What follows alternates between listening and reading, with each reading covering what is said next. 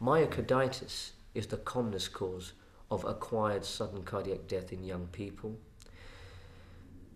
People acquire the virus from the environment, usually during spring and autumn. The viruses that cause this condition are the enteroviruses. The most well recognized is the Coxsackie virus. The young individual will usually suffer a runny nose and a sore throat and aches or pains, and will probably feel they've got a common cold. At the same time, this virus may also be affecting the heart, but not cause any cardiac symptoms. In some people, there may be clear cardiac symptoms, such as chest pains or palpitations, or sudden onset of breathlessness that's disproportionate to the amount of walking the young person's doing. So it can either present as a common cold or present with cardiac symptoms. And it's not easy to diagnose when it presents as a common cold, because every young child gets a common cold, stays off school for a day or so, and then is back to normal.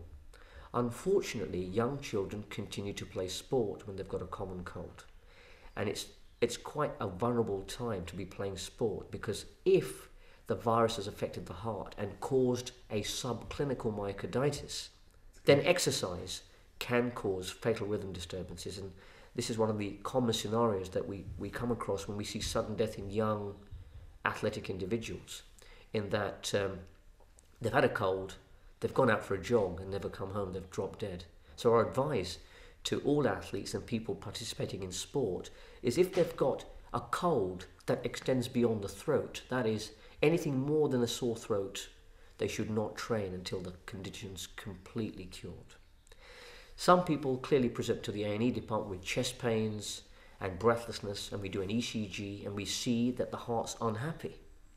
The ST segments look abnormal and the T waves look abnormal. We then do a heart scan which shows that the heart should be doing this, but because it's inflamed, it's behaving like a dilated cardiomyopathy, it's doing this instead. When we see this, we need to start treatment with ACE inhibitors, beta blockers, and we recommend complete abstinence from sport for at least 6 months. And they should only go back to strenuous exercise if the heart has gone completely back to normal, and if on the treadmill test we cannot demonstrate any potentially serious cardiac rhythm disturbances. The good news is that over 90% of people that develop myocarditis do go back to a normal lifestyle.